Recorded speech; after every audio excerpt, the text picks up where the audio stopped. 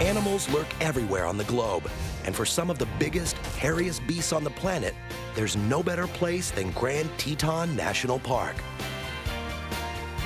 Just south of Yellowstone in northwestern Wyoming, the Tetons, which means big breasts, tower 7,000 feet above Jackson Hole. They were named, naturally, by the French.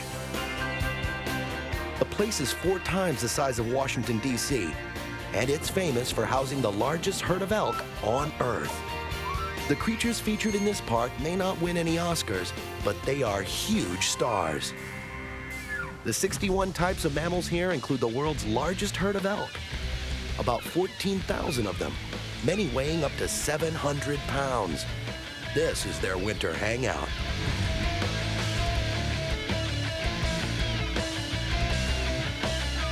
These herds show off how incredibly successful the park has been at protecting these guys.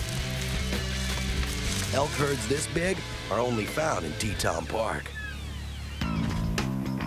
Teton Park is also your best shot in the U.S. to see a moose without a fireplace under it.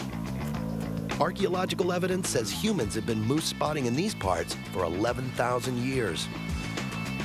Their antlers can weigh as much as a 10-year-old kid, and new ones grow in every year. A moose is as heavy as 2.5 gorillas, yet they can dive 20 feet underwater, which gorillas can't. The moose's hollow hair actually helps them float.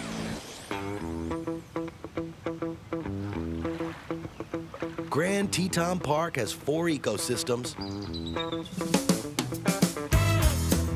mountains, forests, lake country, and wetlands.